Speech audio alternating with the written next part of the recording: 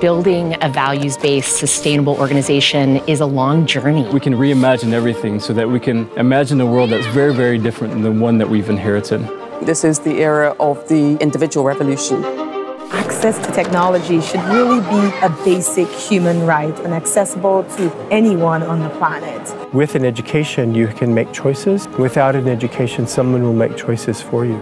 When you engage the community, they interact with you, they become part of this project. People really don't care how much you know until they know how much you care. You have to constantly create and recreate the enterprise you're engaged in, being constructively critical and constructively challenging. What we need is better questions right now, not better answers. I would like to see a world that gives us, as a human race, the luxury to spend our time thinking how we bring meaning into this life and into the world around us.